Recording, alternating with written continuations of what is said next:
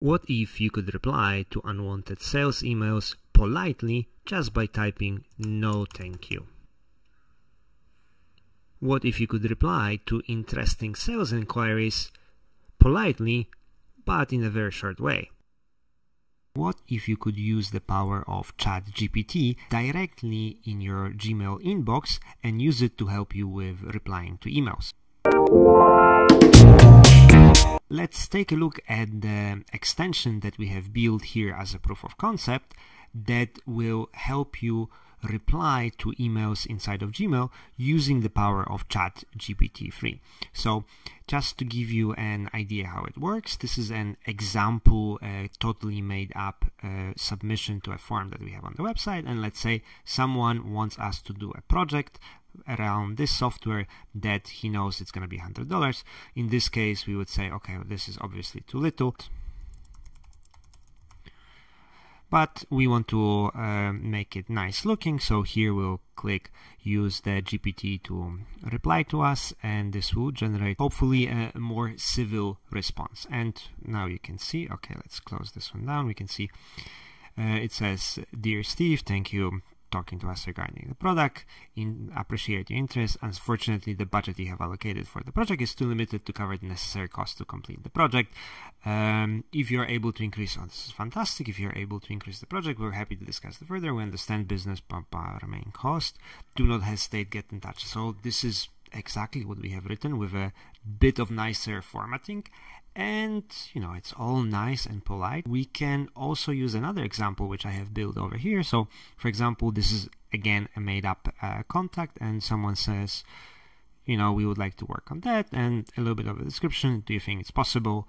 We would like to have an estimate for that project. Tell us more. So, in this case, we want to be short as possible. We'll say, sure, this is possible. Would you like to chat to discuss more? And we click our extension helper. And we get a nice reply, and we say, "Thank you very much for reaching out. Appreciate interest. We'll be more than happy to discuss the project with you. This is exactly what we need." And we say, "Okay, we understand that you need to move merchandise from the Google Sheet to Airtable," which is exactly what was described here in the project, and also having each new product added to Shopify store and posted on your social media. Absolutely, this is entirely possible, and we believe that this is a great project idea. Wow, great. We believe that we would like to chat over phone or via Skype. Okay, well, that's not very updated.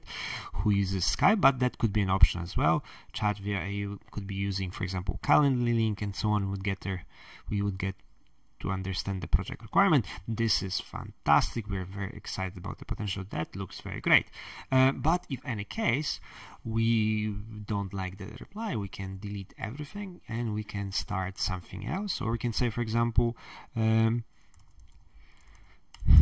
project is possible.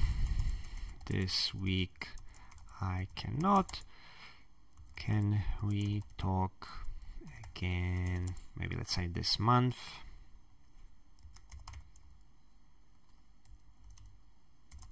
Next month. And let's ask GPT for a reply. Alright, so the reply we have got: "Thank you for your inquiry. We have the great deal of expertise in this integration. This is great, talking up our service. I'm sure that you understand that our schedules are quite busy, and I will need some time to assess more in details the work required. Unfortunately, I'm currently quite busy this month. What about next month?" Fantastic. This is really great. So this kind of gives us a good draft that is nice, polite, and we can kind of adjust it based on what we would need. So now let me tell you how all of a sudden this Reply GPT showed up in your Gmail. So what we're using for this, we're using a custom extension, and the first step would be that we will show you how to install the extension over here. So this is called a Gmail Reply GPT extension, but that extension is also linked with Integromat, and this is where most of the magic happens. And then it is also linked with the OpenAI, so you will have to have an account with OpenAI and make Integromat. So what happens here is that the Gmail extension is basically sending the content of the email into the Integromat, and here using the OpenAI GPT-3 module, we are using a little bit of a pre-work to get the type of the response that we want. So what you can see that here we are selecting the model of AI that we want, the Text Da Vinci. That's the latest model that you should be using. This is one of the most powerful models, but later if anything gets updated, then you can change it over here. And this is also something where we work around the prompt to change it around. So we put a little bit more conditioning and a little bit more context into that prompt. So you can see what arrives from our webhook through our extension is following things. So we send the current email, so basically the prompt, what we have written, and then we are sending also the email subject. Then we're also sending the previous email so that the model has a reference. Then we are sending who the current email we're sending it to, so who is the email going to, and then also who is the person that the email will be sent out, so your name and so on. And you can see that now here inside of the prompt, we are having a little bit of engineering around the prompt, and this is something that you can easily play with and to kind of change what the extension, what it does, and what type of replies it gives to you. So what happens is that here I have sort of pre-written that reply to a previous email from, and this is the person that we are replying to, so reply to the previous email with a long and polite email which says, and the current email body, this is our prompt. So this is exactly the prompt that we are having.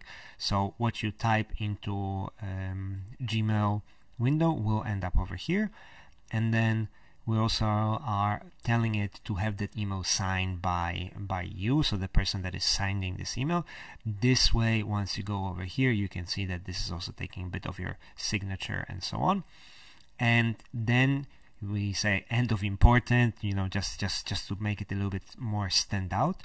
Here we give it a little bit more context. This is the previous email for your reference, and we here attach the previous email that we had.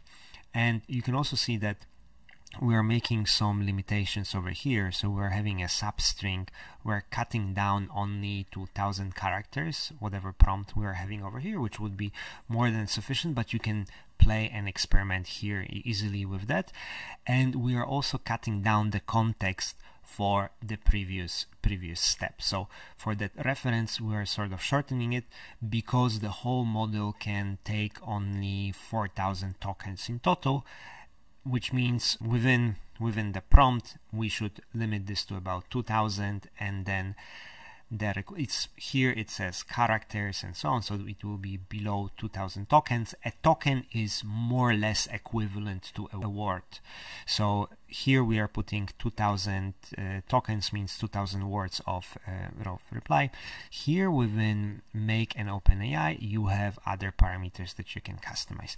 Okay, and now there's a couple of steps that reply, but basically now let me show you how to start this from steps, so from the beginning. So the first thing you would have to do is you would have to go to your Chrome/extension, or you can also go to tools and extensions, and inside of the tools you would have to install the extension. This is just a demo extension, it's not published anywhere, it's a proof of concept, so you can download this from the description of this video. And what you will download will be a file. Once you open that file, the next step will be here to turn on the developer mode, find the folder that you have downloaded, and open that folder. Just that, load that folder into here, and this will open this GPT-3, this extension.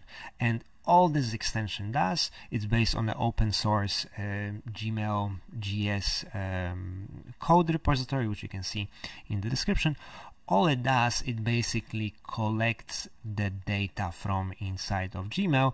Once you press the button, sends it over to Integromat that you can work on it, and then gets the reply back and places it here inside of the Gmail window. So it's a very simple extension. So once you install it here, what you have to do is basically refresh the window so that the button shows up. And if you're using the extension for the first time, the moment when you click on it, it will ask you first time use, insert the webhook URL. So in this case, I'm using make integromat, but you can pretty much replicate this with any other service that would be using webhooks like Zapier and so on.